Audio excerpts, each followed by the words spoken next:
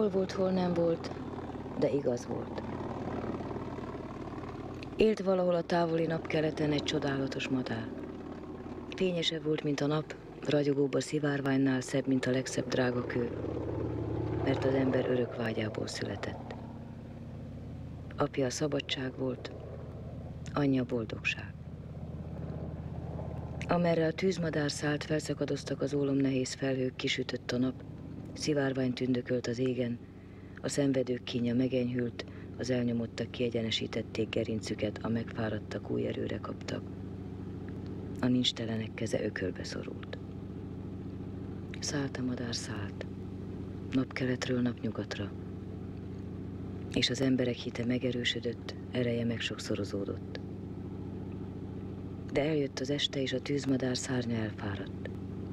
Feje a mellére bukott, szivárványtollai megfakultak. Elhagyta az ereje, mert minden erejét az embereknek adta. Mire az első csillagok megjelentek az égen és felkelt a hold, a csodálatos madár halott volt. Elemésztette a tűz, amivel az embereket táplálta.